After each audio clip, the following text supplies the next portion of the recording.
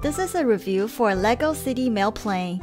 Quickly taking everything out of the box, we have our building instruction and 74 LEGO pieces.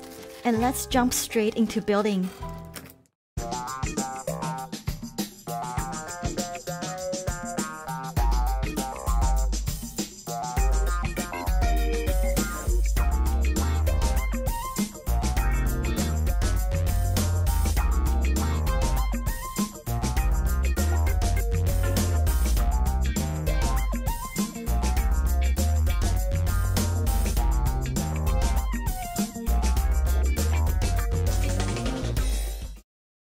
With that, let's take a closer look at our builds. There are 2 mail pieces in the set.